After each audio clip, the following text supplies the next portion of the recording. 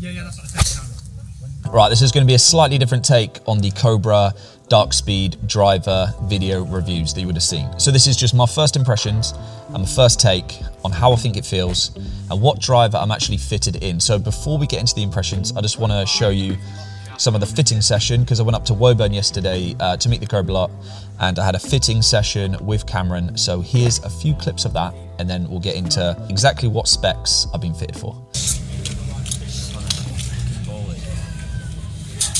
Okay, so we got 6.5.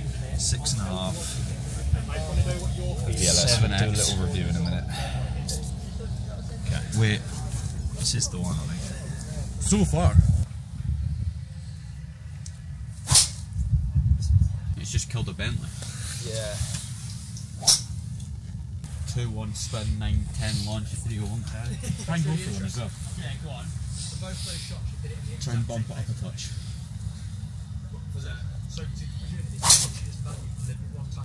Yeah. That's a peely fade off the left. Now I've played, in the last setup I had 45.5 in 6X Ventus, which has worked well up to this point. But with this new head, basically the best option that we've come towards is the 7X. We're just going to go through some numbers. So summary, so that 7X is playing the best, yes, by far. Launching it in a good place with enough spin to keep it in the air, yep, and stay in there and keep it going forward.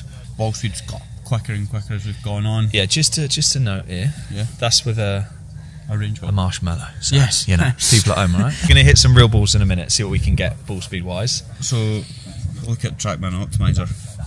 Yeah, everything's basically where we want it to be, just if James gets it out in the middle and get that ball speed a wee bit quicker. Just for the people at home, we've got the 8-degree head, which is lofted down at the moment to 6.5. Yeah, which seems to be flying. Wasn't what I was expecting, but it's working. So yeah, it's flying. Yeah. At the end of the fitting session, the driver setup that came out best was the LS, but it was the 8-degree head. So there's 3 main heads. You got the LS, you got the X, and you got the Max. Now the LS, this year they've brought out an 8-degree head, and that 8-degree head is a different shape than the 9-degree head. It's just a slightly more compact looking driver head, especially when you put it down. From what I gather from first impressions, this is my honest review, I've always been a fan of a dark finish on a driver, and let's be honest, Cobra for the last couple of years, they've brought out just good driver after good driver. You got the Aerojet and you got the LTD X. They've both been really good. As long as they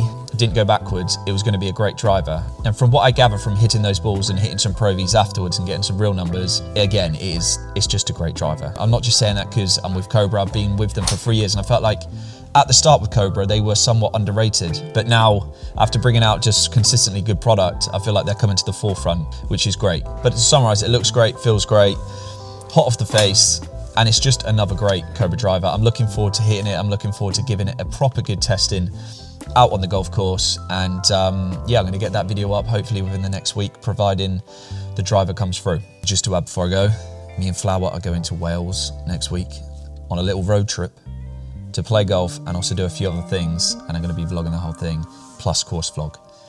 So there's gonna be a few of you that are gonna look forward to that.